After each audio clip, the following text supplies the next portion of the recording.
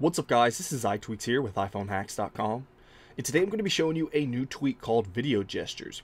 Now this is actually a pretty cool tweak. What it's going to allow you to do is not have to use those on-screen controls in order to turn up your videos or navigate through the video.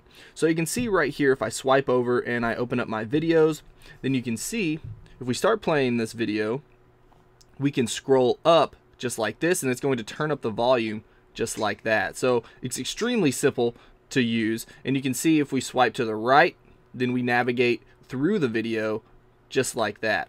Now you can actually change how sensitive this is, and sometimes it actually gets stuck like right around the 15-second mark. So you can see if I swipe back and I swipe forward, it's stuck at the 15-second mark. Now I'm not sure what that's about as I try to swipe across, but once it gets past that, then you can see if I swipe again, then it's going to start scrolling through again. So that's just something to keep in mind. If you get stuck at that 15-second mark, just wait a second and then try to swipe past the 16-second mark. Now if we switch back over and we scroll back here and open up the settings, then we can open up VideoGestures, and I can show you exactly what this has to offer. You can enable or disable this right here. You also have a volume scrolling ratio as well as a video scrolling ratio.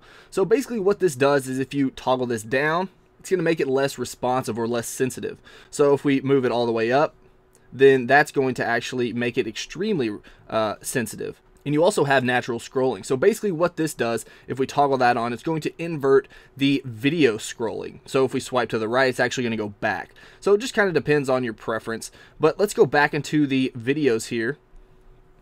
And you can see if we start to play this, it's extremely sensitive scrolling up and down. It almost goes all the way up and all the way down just with one swipe. Now again, if we swipe to the right, you can see that the video actually goes back and it's much more sensitive than previously.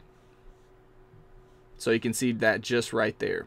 So VideoGestures is a pretty cool tweak. I do recommend this. One thing that's a little bit of a bummer is it doesn't work in any other application. Like, so if you open up YouTube in the YouTube app and you're watching a video, it's not going to work in that. But if you are a hardcore user of your videos app, then you definitely should check out VideoGestures. Let me know what you guys think about this tweak in the comments below. If you enjoyed this video, please hit that like button. If you want to see more of my videos, then don't forget to subscribe to our YouTube channel. Alright guys, until next time, this is iTweaks with iPhoneHacks.com.